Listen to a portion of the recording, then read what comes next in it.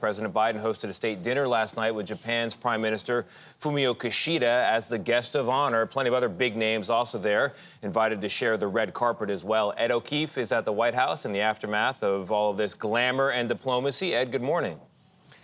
Tony, good morning. It must have been that our invites got lost. But look, the White House put on a show for Japanese Prime Minister Kishida last night with special musical guest Paul Simon performing, also in attendance. Hollywood A-listers like Robert De Niro, tech CEOs Jeff Bezos and Tim Cook, and former President Bill Clinton and Hillary Clinton. The dinner capped a day of meetings designed to reinforce the U.S.-Japan relationship, particularly on intelligence and military matters, including a new joint air defense system with Australia. It's in response to growing Chinese aggression across the Indo-Pacific. And that focus continues today with a first-of-its-kind three-way summit between President Biden and the leaders of Japan and the Philippines. Japanese Prime Minister Kishida also plans to address Congress today.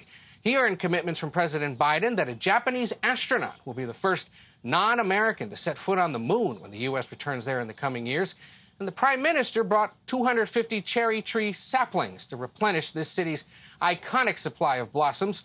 The new trees will replace ones being removed to make repairs along the tidal basin, including this guy, Stumpy, a beloved run to the litter set for removal. But Gayle, he is a local favorite. Yeah, Stumpy's very cute. Those cherry trees are really gorgeous. Thank you, Ed, very much.